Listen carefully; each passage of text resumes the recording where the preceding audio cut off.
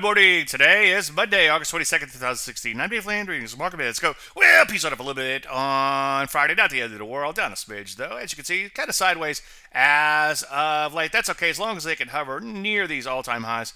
That's a good thing. Possibly the bigger the base, the bigger the launch into space. However, as usual, make sure you wait and not anticipate as a trend follower. Take a look at the Nasdaq down a smidgen here. No big deal. You know me, though. I like to clear this prior high decisively and not let back for a while. Rusty flats fell in the day, 0.00%, as you can see. But lately, they've pushed into this overhead supply. So far, so good there. Take a look at the energies in general. Looking pretty good in here. Friday notwithstanding. But so far, I try to make a new leg higher. So could see some new setups here. So keep an eye on those guys. Other than that, I'm not seeing a whole lot of setups. Maybe some IPOs and more speculative issues I think are worth a shot right now while the market continues to find its way.